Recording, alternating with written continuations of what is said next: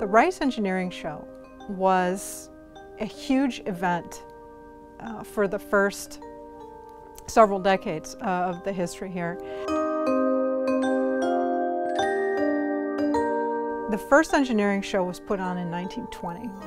It was conceived of by the engineering students at Rice, and they put out an invitation to the city of Houston. Come and see the marvelous adventures of science and engineering at the Rice Institute.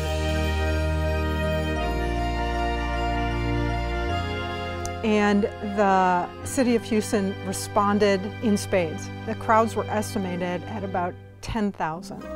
The exhibits were like marvels of science to people. It seems a little funny when you look at it now. I mean, things like that seem perfectly normal to us these days were objects of absolute wonder.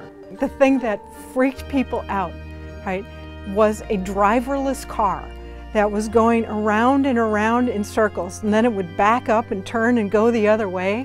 It was just a radio-controlled car. It blew people's minds. There were exhibits set up all over campus. Every machine that we had was running. The chemistry labs were full of ongoing experiments. Every bench in every lab had students doing things in it. Some of it was just crazy. I mean, there was a magic show. There was called Aladdin's Den. This went on, I said, biennially, run by the students, organized by the students, until the beginning of World War II, when, you know, for good reasons, came to at least a temporary end. They picked it up again in 1950.